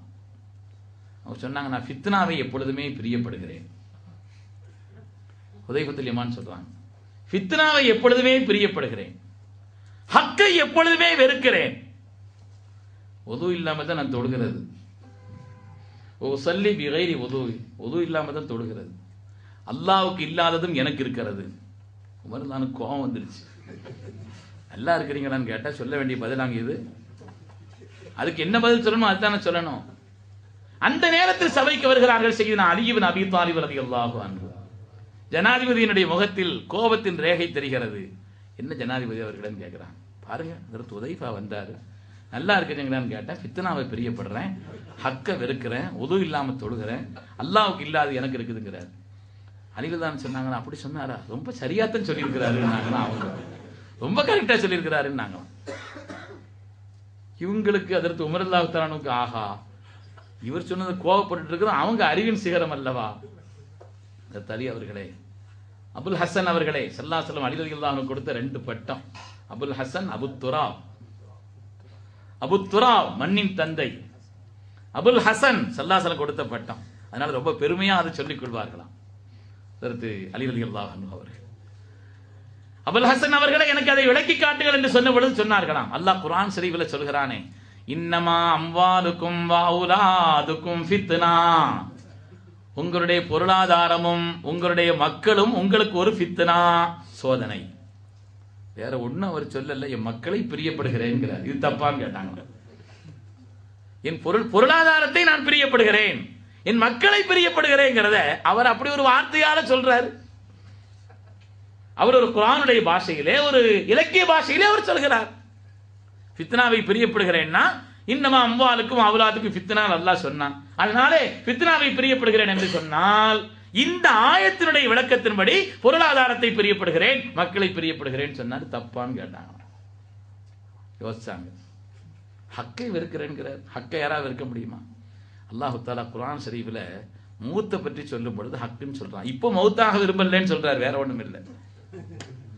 இப்போ நான் மௌத்தாக விரும்பல, இன்னும் நீண்ட ஹயாத்தோடு ஆஃபியத்தோடு வாழ்ந்து அல்லாஹ் ரசூலுக்கு பொருத்தமான நல்ல அமல்களை இஹ்லாஸோடு செய்யணும்னு அவர் ஆசைப்படுகிறார், வேற ஒண்ணும் இல்லை. அதெல்லாம் சரிங்க, ஒது இல்லாம எப்படி தொட முடியும்னு கேட்டாங்களாம். எந்த தொழுகையும் ஒது இல்லாம தொட முடியாத, அது என்ன ஒது இல்லாத தொழுகை? உசல்லிங்கிறதுக்கு 2 அர்த்தம் இருக்குது. தொழுகிறேன் ஒரு அர்த்தம் இருக்குது, சலவாத்து ஓதுகிறேன் ஒரு அர்த்தமும் இருக்குது. ஒது இல்லாத நேரத்திலும் கூட நான் சலவாத்தை ஓதிக்கொண்டிருக்கிறேன் என்று அதற்கு செய்தனா ஹுதைஃபா அவர்கள் சொல்கிறார்கள். அது தப்பில்லைன்னாங்க. எல்லாத்தையும் பொருந்திக்கிறலாம், அல்லாஹ்வுக்கு இல்லாத எனக்கு இருக்குங்கிறாரு. எந்த காரியம், எல்லா விதமான குதரத்தும் ஆற்றலும் வலிமையும் எல்லாம் அவனுக்கு சொந்தம், அல்லாஹ்வுக்கு இல்லாத எனக்கு இருக்குதுன்னா என்ன அர்த்தம்னு கேட்டாங்க. வேற ஒண்ணும் இல்லை, அல்லாஹ்வுக்கு மனைவியும் இல்லை மக்களும் இல்லை, ஹுதைஃபாவுக்கு 2 இருக்குதுன்னாங்க. அல்லாஹ்வுக்கு மனைவியும் இல்லை மக்களும் இல்லை, ஹுதைஃபாவுக்கு 2 இருக்குது. அதற்கு உமர் ரலியல்லாஹு தஆலா அவர்கள் அந்த நேரத்தில் ஆனந்தப்பட்டார்கள். குர்ஆனோடு சஹாபிகள் எப்படி ஒன்றித்து போயிருக்கிறார்கள். அதற்கு ஹுதைஃபா ரலியல்லாஹு அன்ஹு, அதற்கு செய்தனா அலி ரலியல்லாஹு தஆலா குர்ஆனோடு ஒன்றித்திருந்த காரணத்தினால் தான் அதனுடைய இந்த பரிபாஷை, அதனுடைய நிலைப்பாடு அவங்களுடைய கல்வில் ஆழமாக பதிந்திருந்தது என்பதை பெருமக்கள் சொல்வார். இதுபோல் ஏராளமான வரலாறுகள் உண்டு. சஹாபிகள் குர்ஆனோடு எப்படி தங்களை ஒன்றித்திருந்தார்கள். பூரணமான நம்பிக்கை. நான் ஏற்கனவே முஸ்னத் அஹ்மதில் வருவதாக ஒரு ஹதீஸை உங்களுக்கு ஞாபகப்படுத்தினேன். அதற்கு உஸ்மான் ரலியல்லாஹு தஆலா அவர்களை பார்த்து கண்மணி நாயகம் ஸல்லல்லாஹு அலைஹி வஸல்லம் சொன்னார், உஸ்மான் அவர்களே, நீங்கள் அநியாயமாக கொல்லப்படுவீர்கள். வதகுத்துரு கத்ரத்து மின் தமிக அலா ஃபஸயக்ஃபீகஹுமுல்லாஹ், உங்கள் மேனியிலிருந்து வெளிப்படக்கூடிய அந்த கொலை செய்யப்படும் பொழுது வெளிப்படக்கூடிய இரத்தத்தின் சொட்டு குர்ஆனிலே உள்ள ஃபஸயக்ஃபீகஹுமுல்லாஹ் என்பதில் விழும். கியாமத் நாள் வரை அந்த இரத்தத்தின் சுவடு அந்த முஸ்ஹஃபில் இருக்கும், அந்த குர்ஆனில் இருக்கும் என்று கண்மணி நாயகம் ஸல்லல்லாஹு அலைஹி வஸல்லம் ஒரு ஹதீஸை இமாம் அஹ்மத் பின் ஹம்பல் தங்களுடைய முஸ்னதிலே பதிவு செய்து காட்டுவார். அதிகமா குர்ஆன் ஓதுறவங்க அதற்கு உஸ்மான் ரலியல்லாஹு அன்ஹு. குர்ஆனுக்கு அதற்கு உஸ்மான் ரொம்ப பெரிய தொடர்பு. நாம் அவங்களை மேன்மைப்படுத்தி சொல்லும் பொழுதும் கூட குர்ஆனை உலகத்தில் ஒன்று சேர்த்தவர்கள் என்று நாம் பெருமைப்படுத்தி சொல்கிறோம். முஸ்ஹஃப் உஸ்மான் தான் இந்த உலகம் எல்லாம் இருக்கிறது. அதற்கு உஸ்மான் தான் அவர்களுக்கும் குர்ஆனுக்கு ரொம்ப பெரிய தொடர்பு. அதனால சாதாரணமா 3 நாளைக்கு ஒரு தடவை குர்ஆன் கத்தம் பண்ணுவாங்களாம். அவங்க 3 நாளைக்கு ஒரு தடவை குர்ஆன் ஓதக்கூடிய பழக்கம், நிறைவு செய்யக்கூடிய கத்தம் செய்யக்கூடிய பழக்கம். அப்படி கத்தம் செய்யும் பொழுது அந்த முதலாவது ஜுஸுவினுடைய கடைசி ஆயத்துகள் வருகிறதே, ஃபஸயக்ஃபீகஹுமுல்லாஹ் என்பதற்கு முன்னால் உள்ள அந்த ஆயத்துகள் எல்லாம் வருகிறதே, அந்த ஆயத்தை ஓதும் பொழுது ஸல்லல்லாஹு சொன்னாங்க இல்லையா, உங்களுடைய மேனியிலிருந்து இரத்தம் வெளிப்பட்டு ஃபஸயக்ஃபீகஹுமுல்லாஹ் என்பதில் விழும் சொன்னார்களே. அதனால அந்த இடங்களை ஓதும் பொழுது எல்தஃபித்து யமீனம் வ ஷிமாலா, வலது பக்கம் இடது பக்கம் திரும்பி பார்த்துக்குவாங்க, யார் வந்துட்டாங்களா, அந்த நேரம் வந்துருச்சான். ஏன்னா ஸல்லல்லாஹு சொல்லியிருக்கிறாங்க இல்லையா, உங்களுடைய மேனியின் இரத்தம் அதிலே விழும் என்று எப்பொழுது அல்லாஹ்வுடைய ரசூல் சொன்னார்களோ, அதனால அப்படி திரும்பி பார்த்துக்குவாங்க. குர்ஆனோடு அப்படி ஒரு தொடர்பு. யார் குர்ஆனை ரொம்ப ஓதுறாங்களோ வயசான காலத்தில் நிராசை வராது. என்ன வாழ்க்கை, ஒருத்தரும் கவனிக்கிறத பிள்ளைகளுக்காக இவ்வளோ பாடுபட்ட பிள்ளை ஏற்று பார்க்க மாட்டேங்கிறாங்க, யாரும் சொல் பேச்சு கேட்க மாட்டேங்கிறாங்க, அப்படி நிராசை ஆகிறாங்க இல்லையா? இந்த நிராசை வராதுன்னு சொல்றாங்க. குர்ஆனுடைய பயன்பாடு, குர்ஆன் ஓதுகிற காரணத்தினால் குர்ஆனுடைய கருத்தை விளங்குவது, அதனுடைய செயல்பாட்டை செய்வது என்பது சொல்லல்ல. குர்ஆன் ஓதுகிற காரணத்தினால் மாத்திரம் 70ற்கும் மேற்பட்ட பலாபலன்கள் இருக்கிறது என்று பெருமக்கள் சொல்வார். இன்னைக்கு இந்த உம்மத்தில் ரொம்ப குறைஞ்சு போய்விட்ட பழக்கம், இந்த உம்மத்தில் ரொம்ப குறைந்து போய்விட்ட ஒரு பழக்கம். இன்ஷா அல்லாஹ் இப்படிப்பட்ட விஷயங்களை கேட்கும் பொழுது அரபிகள்கிட்ட உள்ள ஒரு நல்ல பழக்கம். அரபுகள் பாருங்க, ஒரு 5 நிமிஷம் நேரம் இருந்தாலும் கூட உடனே மிஸ்ஹாப் எடுத்துருவாங்க, உடனே குர்ஆன் எடுத்து ஓதக்கூடிய பழக்கம் இருக்கிறது. அதே மாதிரி பல இடங்களிலேயும், நான் ஒரு யதார்த்தத்தை சொல்வதற்காக சொல்கிறேன், சும்மா புகழ்றதுக்காக சொல்லல. அதே மாதிரி நம்ம நாட்டில் கேரளாவிலே உள்ள அவங்க ஆரம்பத்திலே இருந்து அந்த குர்ஆனுடைய தொடர்பை பள்ளி தர்சு உண்டாக்குற காரணத்தினால அவங்களும் குர்ஆன் அதிகமாக தொடர்பு இருக்கக்கூடிய நேரங்களை உடனே குர்ஆன் எடுத்து ஓதக்கூடிய பழக்கம் நடைமுறையில் நாம் பார்க்க முடிகிறது. நம்ம குர்ஆன் ஓதக்கூடிய பழக்கம் நாளுக்கு நாள் குறைஞ்சிக்கிட்டே வருது. குறை சொல்வதற்காக அல்ல, அது நிறைவை உண்டாக்க வேண்டும் என்பதற்காக. இன்ஷா அல்லாஹ் அந்த பழக்கத்தை நம்மிடத்தில் அதிகமாக்கிக் கொள்ள வேண்டும். பெருமக்கள், குர்ஆன் ஓதுகிற காரணத்தினால் 70ற்கும் மேற்பட்ட பலாபலன்கள் இருக்கிறது. நான் 2 மட்டும் சொல்றேன். குறைந்த பலன், உயர்ந்த பலன் 2 மட்டும் சொல்றேன். ஸல்லல்லாஹு அலைஹி வஸல்லம் சொல்வார்கள், அத்திபு அவுலாதக்கும் பிஸலாத்தி ஹிசால், உங்களுடைய பிள்ளைகளுக்கு சிறுபிராயத்திலேயே 3 ஒழுக்கங்களை கற்பித்து கொடுத்து விடுங்க.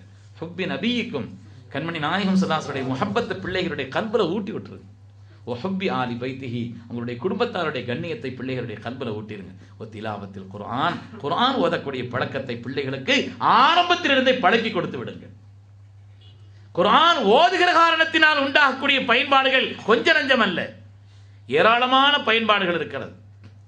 ஒரு சின்ன பயன்பாடு ஒரு உயர்ந்த பயன்பாடு என்று சொல்வதாக இருந்தால், ஆக குறைந்த பயன்பாடுகள் ஒன்று என்னன்னு சொன்னா, உடலில் தேவையில்லாமல் தேங்கி இருக்கக்கூடிய சளியை வெளியேற்றிவிடும்.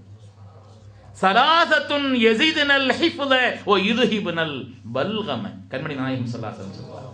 3 காரியம் மனன சக்தியை கூட்டிக் கொண்டே இருக்கும், மனன சக்தியை அதிகப்படுத்தும். ஓ யுذஹிபுனல் பல்கம, உங்களுடைய உடலில் தேவையில்லாமல் இருக்கக்கூடிய சளியை வெளியிலே கொண்டு வந்துவிடும் குர்ஆன் ஓதுகிற காரணத்தினால். அஸ்ஸியாமு வஸ்ஸிவாக்கு வத்திலாவத்தில் குர்ஆன், கண்மணி நாயகம் ஸல்லல்லாஹு அலைஹி வஸல்லம். மிஸ்வாக்கும், அதே போல நோன்பு வைப்பதும், நோன்பு வைக்கும்போது பார்க்க தானே செய்யணும், காரி எவ்வளவு வெளியில் துப்புறாங்க. நோன்பு வைப்பதும் அதே போல குர்ஆனை ஓதுவதும், குர்ஆனை திலாவத்து செய்கிற காரணத்தினாலே, பார்த்து ஓதுகிற காரணத்தினாலே, குர்ஆனை ஓதுகிற காரணத்தினால் உண்டாகக்கூடிய பயன்பாடுகள் சாதாரணமானதல்ல. மனன சக்தியை அதிகப்படுத்துகிறது. அந்த ஹதீஸில் 2 வாசகம் சேர்ந்து வருது. யஸிதுனல் ஹிஃப்ஸ வ யுذஹிபுனல் பல்கம, மனிதனுடைய உடலில் தேவையில்லாமல் இருக்கக்கூடிய அந்த சளியை வெளியாற்றி விடக்கூடிய ஆற்றல் குர்ஆன் ஓதுகிறவர்களுக்கு இருக்கிறது. அதே மாதிரி இதனுடைய உயர்ந்த பயன்பாடு என்னன்னு சொன்னா, எவ்வளவு பெரிய எதிரியா இருந்தாலும், எவ்வளவு கடுமையான எதிரியாக இருந்தாலும், பொறாமையினாலே வேறு எந்த வகைகளினாலும் நம்மை வீழ்த்த வேண்டும் என்ற எதிரிகளுடைய அந்த எதிர்ப்பை விட்டும், அவருடைய ஆபத்துகளை விட்டும் நம்மை பாதுகாக்கக்கூடிய சக்தி குர்ஆனுக்கு இருக்கிறது. குர்ஆனை சொல்கிறது, குர்ஆனிலேயே வருகிறது. கண்மணி நாயகம் ஸல்லல்லாஹு அலைஹி வஸல்லம் அவருடைய காலகட்டத்திலே அல்லாஹ் ஒரு ஆயத்து இறக்கினா, தப்பத் யதா அபீ லஹபின் வ தப், அபூ லஹபையும் அவனுடைய மனைவியையும் கண்டித்த ஆயத்து வந்துச்சு. அபூ லஹபையும் அவனுடைய மனைவி உம்மு ஜமீல் உடைய பெயர், மக்காவாசிகள் பட்டம் சொல்லி கூப்பிடக்கூடிய பெயர் உம்மு ஜமீல். அல்லாஹ் வச்ச பேர் ஹம்மாலத்துல் ஹத்தப், அல்லாஹ் வச்ச பேர் ஹம்மாலத்துல் ஹத்தப். அபூ லஹபையும் மனைவியும் கண்டித்த ஆயத்து இறக்கின உடனே அந்த கோபத்தை வெளிப்படுத்துவதற்காக அந்த உம்மு ஜமீல் கையில ஒரு கல் எடுத்துட்டு வேகமா வர்றா. கண்மணி நாயகம் ஸல்லல்லாஹு அலைஹி வஸல்லம் சித்திக்குல் அக்பர் பேசிக்கிட்டு இருக்கிறாங்க. அங்கிருந்து வேகமாக வந்து கொண்டிருக்கிறாங்க. சித்திக் நாயகம் பார்க்குறாங்க, வர்றது சரியா தெரியலையேன்னு நினைச்சாங்க. வர்ற வருகை சரியா தெரியலையே, கோபமும் கல்லும் பார்க்கும் பார்வையும். உலகத்திலே ரொம்ப ஃபிராசத்து உள்ளவர்கள், கூரிய பார்வை உள்ளவர்கள், அது நுட்பத்தை விளங்குபவர்கள். அதில் செய்தனா சித்திக்குல் அக்பர் ரலியல்லாஹு அன்ஹு இந்த விஷயத்துக்காக அல்ல, எதிலையுமே அவங்க உலகத்திலே சிறந்தவர்கள் என்று அல்லாஹ்வுடைய ரசூலால் பாராட்ட பெற்றவர்கள். அல்லாஹ்வுடைய ரசூலே, அந்த அம்மா வர்றது சரியா தெரியலையே, நான் பார்த்துக்கிறேன்ட்டாங்க, நம்மள்ட்ட விட்டுருங்கன்ட்டாங்க அந்த காரியத்தை. பக்கத்தில் வந்தாச்சு. வந்த உடனே அதில் செய்தனா அபூபக்கர் சித்திக் ரலியல்லாஹு அன்ஹு அவங்கள பார்த்து அந்த அம்மா கேட்டுச்சு, ஐன சாஹிபுக்கு, எங்க அவங்க பக்கத்தில் நின்றுட்டு இருந்தாரு, தோழரை எங்கன்னு கேட்டாங்களாம். ஐன சாஹிபுக்க, எங்க உங்கள்ட்ட பேசிக்கிட்டு இருந்தார் உங்களுடைய நண்பர் எங்க? சித்திக்குலுக்கு பார்க்குறாங்க, முன்னாடி தான் நிற்கிறாங்க ஸல்லல்லாஹு அலைஹி வஸல்லம். ஐன சாஹிபுக்கன்னு கேட்குறாங்க. தெரியலன்னு சொல்ல முடியாது, பொய் சொல்ல மாட்டாங்க அவங்க, என்னைக்கும் பொய் சொன்னதில்லை. உலகத்திலே சித்திகீன்களுக்கெல்லாம் தலைவர் அவங்க தான். அதனால அவங்க சொன்னாங்க, அல்லாஹு ஆலமு மின் அபீ பக்ர் பின் அபீ குஹாஃபா, அபூபக்கரை விட அல்லாஹ் அறிந்தவன் பதில் சொல்லிட்டாங்க. அபூபக்கரை விட அல்லாஹ் அறிந்தவன். உடனே அந்த அம்மா சுற்றுமுற்றும் பார்த்துட்டு ஒன்றும் வழி தெரியல, கல்ல கழுதுக்கு போட்டு போயிடுச்சு. அல்லாஹ் ஆயத்தை இறக்கினான். ஃபைதா கரஅத்தல் குர்ஆன் ஜஅல்னா பைனக வ பைனல் லதீன லா யுமினூன பில் ஆখিরাতি ஹிஜாபம் மஸ்தூரா. உலகத்திற்கே சோபனம். நீங்கள் குர்ஆனை நேமமாக ஓதிக்கொண்டிருந்தால், ஃபைதா கரஅத்தல் குர்ஆன், குர்ஆனை நேமமாக ஓதிக்கொண்டிருந்தால் குர்ஆன் சொல்கிறது, ஜஅல்னா பைனக வ பைனல் லதீன லா யுமினூன பில் ஆখিরাতি ஹிஜாபம் மஸ்தூரா, உங்களுக்கும் அவர்களுக்கு மத்தியிலே மறைத்து விடக்கூடிய ஒரு திரையை நாம் ஏற்படுத்துவோம். நல்லா, எவ்வளவு கடுமையான எதிரிகளாக இருந்தாலும், எப்படிப்பட்ட நிலையிலும், பொறாமையினாலே வியாபாரத்தில் எத்தனை போட்டிகள் இருக்குது. ஒருவருடைய வளர்ச்சி தாங்க முடியாத, சில பேருக்கு தாங்க முடியாது. அது அவர் நல்லா இருக்கிறாரோ இல்லையோ, இவர் நல்லா இருக்கக்கூடாது, அப்படி சில பேருக்கு உள்ள நிலை இருக்கும். இந்த பொறாமையின் காரணத்தினால், வேறு வேறு விளைவுகளின் காரணத்தினால் உண்டாகக்கூடிய அந்த ஆபத்துகள், எதிரினுடைய நிலைகளை விட்டும் உங்களை பாதுகாக்கும் சாதனம் கிராஅத்துல் குர்ஆன், குர்ஆனை ஓதக்கூடிய தன்மை. நல்லா குர்ஆன் இது மாதிரி ஏராளமான பயன்பாடுகளை பெருமக்கள் சொல்வார். இந்த உம்மத்திலே குறைந்து போய்விட்ட விஷயம், குர்ஆன் ஓதுகிற காரணத்தினால் நிம்மதி ஏற்படுது. அதில் ஒரு சுவை வந்துருச்சுன்னு வைங்க, அந்த ஒரு சுவை ஏற்பட்டு விட்டது என்று சொன்னால் அந்த சுவை சாதாரணமானது, அந்த சுவை சாதாரணமானது. எத்தனையோ வயது முதிர்ந்தவர்கள் மணிக்கணக்கிலே உட்கார்ந்து அதை இன்பத்தோடு ஓதிக்கொண்டிருக்கக்கூடியவர்கள் தெரியும். நான் ஒரு பெருமைக்கா அந்த இடத்துல சொல்லலை. என்னுடைய தாயாரெல்லாம் அவங்க 85 வயதையும் தாண்டியவர்கள். காலையில் 3 மணிக்கு எழுந்திருப்பாங்க, தஹஜ்ஜுத் முடித்து விட்டு பார்த்தால் குறைந்தது ஒரு 2-3 ஜுஸ் ஓதுவாங்க. இன்றும் ஓதிக்கொண்டிருக்கிறார்கள். பெருமக்களே, வயது முதிர்ந்த நிலையில் சாதாரணமாக ஒரு இடத்தில் அவ்வளவு நேரம் உட்கார்ந்து இருக்க முடியாத நிலையிலே கூட அதனுடைய இன்பம் இருக்கிறதே நம்மை ஓத செய்து விடுகிறது. குர்ஆன் ஓதுவதற்கான அந்த இன்பம், சுவை வர வேண்டும். அந்த சுவை ஒரு மனிதருக்கு வந்துவிட்டது என்று சொன்னால் அது திகட்டார். லா தன்கலி அஜாயிபுஹு, அதனுடைய ஆச்சரியங்கள் முடிவடையாத ஆச்சரியம். எனவே இந்த உம்மத்திலே குர்ஆன் ஓதுவது என்பது குறைந்து கொண்டிருக்கிறது, அந்த நிலை மாற வேண்டும். சஹாபிகள் குர்ஆனோடு ஒன்றித்தவர்கள். அதற்கு உமர் ரலியல்லாஹு தஆலா அவங்க குர்ஆன் ஷரீஃப் அதிகமாக ஓதுறவங்கல்ல. அதற்கு உமர் இப்னு கத்தாப் ரலியல்லாஹு அவங்களும் ஒரு ஆளு. அவங்க குர்ஆன் ஷரீஃப் ஓதும் பொழுது குல்னா யானாரு கூனி பரதன் வ ஸலாமன் அலா இப்ராஹீம், நெருப்பை பார்த்து அல்லாஹ் சொன்னான், இப்ராஹிம் அலைஹிஸ்ஸலாமுக்கு குளிர் தரும் இதமான குளிராக நீ மாறிவிட வேண்டும் என்று அல்லாஹ் தஆலா நெருப்புக்கு உத்தரவிட்டானே. அந்த ஆயத்தை ஓதும் பொழுது உமர் தான் நாங்கள் நிறுத்திடுவாங்கண்ணா, அல்லாஹும்ம லா துமித்னி, அல்லாஹும்ம லா துமித்னி ஹத்தா உரானி, ரப்பே எனக்கு மௌத் வந்து விடக்கூடாது. இந்த உம்மத்தை முஹம்மதியாவில் அப்படி ஒருவருக்கு இந்த நிகழ்வு ஏற்பட வேண்டும் சொன்னாங்க, துஆ செய்தாங்க. இப்ராஹிம் அலைஹிஸ்ஸலாமுக்கு நெருப்பு குளிராக, அவர்களுக்கு இதமான குளிராக மாறியதை போல் இந்த உம்மத்தில் ஒருவருக்கு அப்படி நடக்க வேண்டும், நான் கேள்விப்பட வேண்டும், அந்த மனிதரை என் கண்ணால் காண வேண்டும்னு துஆ ஓதுவாங்க.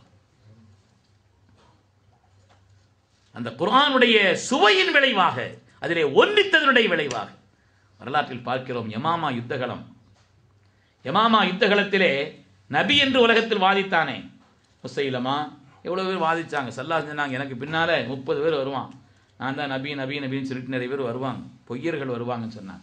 நான் நபிமார்களின் நிறைவாக இருக்கிறேன், அதனால அப்படி யாரும் வந்தா என்ன செய்ய நம்பாதீங்கன்னு சொன்னான்.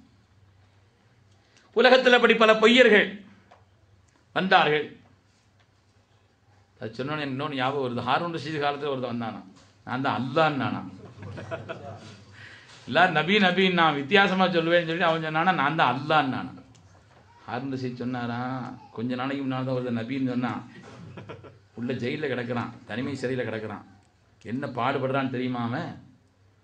உடனே வந்தவன் கேட்டான், அவனை ஜெயிலில் அடைச்சிட்டீங்களான்னு கேட்டானா. ரொம்ப அக்கறையாக கேட்குறீ, என்ன விஷயம்னு. இல்லை, நான் அவனை நபியா அனுப்பலையேன்னு நானா, நான் அவனை நபியா அனுப்பலையேன்னு நானா. முடி சேட்டை. அதனாலே நபி, பொய் நபியர்கள் உலகத்தில் வருவார்கள், தன்னை நபி நபி என்று சொல்லிக்கொண்டு உலகத்தில் வருவார்கள் ஸல்லல்லாஹு அலைஹி வஸல்லம். அதில் யமாமாவில் ஒருவன் வந்தான், முசைலமத்துல் கஸ்ஸாப். அவனுடைய எதிர்ப்பு நிலைக்கு சித்திக் அக்பர் ரலியல்லாஹு காலத்திலே அதை எதிர்த்து நடந்த யுத்தத்தில் அப்படி போன அந்த படையிலே அபு முஸ்லிமுல் ஹவுலானி ரலியல்லாஹு அன்ஹு என்ற ஒரு சஹாபி. அபு முஸ்லிமுல் ஹவுலானி ரலியல்லாஹு அன்ஹு, அந்த அபு முஸ்லிமுல் ஹவுலானி என்ற அந்த சஹாபியை இருக்கின்றவர்களில் ஒரு அந்த சஹாபியை பார்த்தான். எல்லாருக்கும் பாடம் கொடுக்க வேண்டும் என்பதற்காக வேண்டி அங்கே எரிந்து கொண்டிருந்த, ஏற்கனவே மூட்டி வைக்கப்பட்டிருந்த அந்த நெருப்பிலே அவர்களை தூக்கி போட்டான். அவர்களை தூக்கி போட்டான். பக்கத்தில் நெருங்க முடியாத அளவிற்குண்டான ஒரு நெருப்பு எரிந்து கொண்டிருக்கிறது, அதிலே தூக்கி போடுகிறான். கரிந்தால் மற்றவர்கள் இனிமேல் நம்மை எதிர்க்க மாட்டார் என்பதற்காக வேண்டி அப்படி செய்தான். சஹாபிகள் சொல்கிறார்கள், ரஅய்னாஹு வஹுவ காயிமன் யுஸல்லி ஃபீ, அதிலே அவர்கள் தக்பீர் கட்டி தொழுது கொண்டிருக்கிறார்கள், நாங்கள் பார்த்தோம் என்று சொல்கிறார்கள். உள்ளே தொழுது கொண்டிருக்கிறார்கள். தொழுது கொண்டிருந்த அதற்கு முஸ்லிமுல் ஹவுலானி ரலியல்லாஹு அன்ஹு செய்தி அதற்கு உமர்லானுக்கு சொல்லப்படுகிறது. உமர்லானுடைய ஆட்சி காலம். உமர்லாவுக்கு சொல்லப்படுகிறது, உடனடியாக அபு முஸ்லிமுல் ஹவுலானி இங்கே அனுப்புங்கள் என்று சொல்லி அவருடைய நெத்தியில் முத்தமிட்டதாக வரலாறு சொல்லி, குர்ஆனுடைய சுவையை உணர்ந்தவர்கள், அதோடு தங்களை ஒன்றித்தவர்கள், அதில் இன்பம் கண்டவர்கள். அருமையான பெருமக்களே, எனவே குர்ஆன் ஷரீஃப் என்பது காலங்களை கடந்து நிற்கக்கூடிய மகத்தான பேரற்புதமாக இருக்கிறது. அது சாதாரணமானதல்ல. குர்ஆன் ஷரீஃபினுடைய அற்புதம் என்பது சாதாரணமானதல்ல.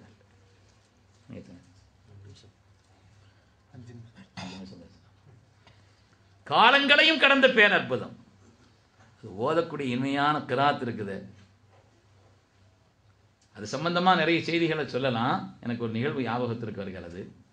எகிப்தினுடைய ஆட்சியாளராக இருந்த ஜமால் அப்துல் நாசர், அவரை கமால் அப்துல் நாசர்னு சொல்கிறாங்க இல்லையா, ஜமால் அப்துல் நாசர் இருக்கிறாரு, ரஷ்யாவுக்கு போயிருந்தார். அரசாங்கத்தினுடைய பயணமாக ரஷ்யா சென்றிருந்தார். அந்த நேரத்தில் சிவப்பு ஆட்சி, கம்யூனிச ஆட்சி இருந்த நேரத்தில் அங்கே சென்றிருந்தார். சென்றிருந்த நேரத்திலே அந்த கம்யூனிசத்தினுடைய தலைவர்கள் உலகத்தில் அவங்கள விஞ்சின ஆள் இல்லை, அறிவிலையும் மற்ற விஷயங்களையும் தங்களை விஞ்சியவர்கள் இல்லை என்று கருதி கொண்டிருந்தார்கள். அதனால் அந்த நிகழ்வுகள் எல்லாம் முடிந்ததற்கு பின்னால், அரசனுடைய நிகழ்வுகள் எல்லாம் முடிந்ததற்கு பின்னால் சாதாரணமாக பேசிக்கிட்டு இருக்கும் பொழுது ஜமால் அப்துல் நாசர்கிட்ட கம்யூனிசத்தினுடைய தலைவர்கள் சொன்னார்களாம், என்ன அப்துல் நாசர் அவர்களே, இன்னும் நீங்கள் இந்த இஸ்லாம் முஸ்லீம்னு சொல்லிட்டு இருக்கிறீங்களே, நீங்கள் எங்கள் கம்யூனிச சித்தாந்தத்திற்கு வாருங்கள், உலகத்தில் இப்படிப்பட்ட வளர்ச்சியை அதை எது ஏற்படுத்தலான்னு சொன்னாங்க. அவருக்கு சரியான மனசில் வேகம், கோபம். ஏதோ பதில் சொன்னார். பதில் சொன்னாலும் கூட மனசில் ஒரு உறுத்தல் இருந்துக்கிட்டே இருந்துச்சு. நம்மளை பார்த்து, ஒரு நாட்டினுடைய தலைவரான நம்மை பார்த்து இப்படி சொல்லக்கூடிய அவர்களுக்கு தைரியம் இருக்குது இவங்களுக்கு. அதனால் மனதில் ஒரு வேதனை அவருக்கு இருந்துச்சு. எகிப்துக்கு திரும்பிட்டார். 2 வருஷம் கழித்து மீண்டும் அங்கே ஒரு நிகழ்வுக்காக, அரசு நிகழ்வுக்காக வேண்டி போக வேண்டிய நிலை. அப்படி போகிற நேரத்தில் உலகமெல்லாம் அல்லாஹுவின் வேதத்தின் இனிமையை, அதனுடைய சுவையை கொண்டு சேர்த்த காரி அப்துல் பாசித் அவர்கள் வாழ்ந்து கொண்டிருக்கிறார். எவ்வளோ காரிகள் உலகத்தில் வந்தாலும் கூட எல்லா ஜனங்களுக்கும் மத்தியிலே வேதத்தினுடைய இனிமையை, குர்ஆனுடைய அந்த இனிமையான நாதத்தை கொண்டு சேர்த்தவர்களிலே காரி அப்துல் பாசித்தினுடைய பங்கு பெரும் பங்கு. வருஷம் புனிதமான ஹஜ்ஜில் கூட அவருடைய வீடியோ சிடி பார்த்தேன். ஒரு நாள் அவர் கிராத் ஓதுறதும் கேட்டிருக்கமே தவிர அப்படி நான் பார்த்ததில்லை. சாதாரணமாக சப்பிஹிஸ்ம சூரா ஒரு மூச்சில் ஓதி முடிச்சிடுறார். ஒரு மூச்சில் ஓதுறாரு. வயது முதிர்ந்த நிலையில் இருக்கிறார். கண்ணை மூடிக்கொண்டு காதிலே கை வைத்தார். மனிதனை கட்டி போட்டு விடுகிறது ஒரு ஓதக்கூடிய அந்த இனிமை. கமால் அப்துல் நாசர் பெறப்படுகின்ற அந்த நேரத்திலே காரி அப்துல் பாசித்தையும் தன்னோடு வாருங்கள் ரஷ்யாவுக்குன்னு சொல்லி அழைச்சிட்டு போறார். இவர் நினைக்கிறாரு, ஒரு இஸ்லாமிய நாட்டுக்கு போனா குர்ஆன் கிராத் ஓதலாம், ரஷ்யாவுக்கு கூட்டு போய் எதுக்குன்னு இவர் நினைக்கிறாரு. சரி, அதிபர் கூப்பிடுகிறாருன்னு கூட போயிட்டாங்க. அங்கே போய் அந்த அலுவல்கள் எல்லாம் முடிந்ததற்கு பின்னாலே, அதற்கு பிறகு அந்த கம்யூனிச தலைவர்களிடத்திலே ஜமால் அப்துல் நாசர் சொன்னாராம், என்னோடு ஒரு காரி ஒரு ஆள் வந்திருக்கிறார், நல்ல குர்ஆன் ஓதக்கூடிய ஆள், அவர் கொஞ்சம் ஓத சொல்லட்டான்னு கேட்டான். ஓதாராம் என்னங்க ஓத ஆரம்பித்தார். காரி அப்துல் பாசித் அவர்கள் சொல்கிறார்கள், என்னை ஓத சொன்ன நேரத்தில் எதை ஓதலாம் என்று நான் யோசித்தேன். எந்த ஆயத்துகள் அதற்கு உமர் பின் கத்தாபை மாற்றியதோ, அதற்கு உமர் ரலியல்லாஹுடைய கல்வை உலுக்கியதோ, அந்த சூரத்து தாகாவை ஓத வேண்டும் என்று என் மனது சொன்னது. நான் ஓதினேன், தாகாவை ஓதினேன். ஓதினேன் ஓதிக்கொண்டு இருக்கிறேன். கண் திறந்து அவர்கள் பார்க்கிறார்கள், கம்யூனிசத்தினுடைய எல்லா தலைவர்களும் கண்ணீர் வடித்துக் கொண்டிருக்கிறார்கள், எல்லோரும் அழுது கொண்டிருக்கிறார்கள். ஜமால் அப்துல் நாசர் கேட்டாராம், எதுக்கு அழுகிறீங்கன்னு கேட்டாராம். எதுக்கு அழுகிறீங்கன்னு கேட்டார். தெரியலன்னு சொன்னாங்க, எங்களுக்கு விளங்கல்லேன்னு சொன்னாங்க. வைதா சமிஉ மா உன்சில இலர் ரசூல் தரா அயுனஹும் தஃபீது மினத் தம்இ மிம்மா அரஃபு மினல் ஹக். அல்லாஹ் சொல்வானே, நாயகமே உங்களின் மீது இறக்கப்பட்ட அந்த அருள் வசனங்களை அவர்கள் கேட்டால் கண்களிலிருந்து கண்ணீர் வடிந்து கொண்டிருக்கிறது என்று அல்லாஹ் தஆலா சொல்வானே. பெருமக்களே, இனிமையான நிலையிலே அதை ஓதக்கூடிய தன்மை அதிலிருந்து நாம் கேட்டோம் என்று சொன்னால் நம்முடைய கல்வை வலுப்படுத்தக்கூடிய ஈமானி சக்தியை உண்டாக்கக்கூடிய மகத்தான ஆற்றல். ஓதினாலே கருத்தை விளங்குவது, அமல் செய்வது அடுத்தடுத்துள்ள நிலை. குர்ஆனை ஓதினாலே உண்டாகக்கூடிய பயன்கள் ஏராளமானதாக இருக்கு. அருமையான பெருமக்களே, வேத விற்பனர்களாக இருந்தார்கள். ஃபபகவ் வஅஸ்லமு வஆமனு, வந்திருந்தவர்களெல்லாம் கண்ணீர் சிந்தினார்கள். கண்மணி நாயகம் ஸல்லல்லாஹு அலைஹி வஸல்லம் கரம் பற்றி இஸ்லாத்தை ஏற்றார் என்பது வரலாறு. எனவே குர்ஆனுடைய அந்த அற்புதம் என்றது குறிப்பிட்ட காலகட்டத்தினுடைய செய்தி அல்ல, காலங்களை கடந்தும் நிற்கக்கூடிய மகத்தான பேரற்புதமாக, அறிவியலின் ஊற்றாக, ஆன்மீகத்தின் அடித்தளமாக, மனித இதயங்களுக்கு ஈமானை உண்டாக்கக்கூடிய மகத்தான சாதனமாக அமைந்திருக்கிறது. எனவே அந்த குர்ஆனோடு உள்ள தொடர்பை நாம் அதிகப்படுத்திக் கொள்ள வேண்டும். அதை அதிகமாக நாம் ஓத வேண்டும். அதனுடைய உன்னதமான கருத்துக்களை நாம் விளங்க வேண்டும். அதை பற்றி கொள்ள வேண்டும் என்று அல்லாஹ் சொல்லக்கூடிய உன்னதமான அந்த ஆயத்தை நாம் செயல்படுத்த வேண்டும். ரப்பு சுப்ஹானஹு வ தஆலா அதோடு உள்ள தொடர்பை நமக்கு அதிகப்படுத்தி அருள்வானாக.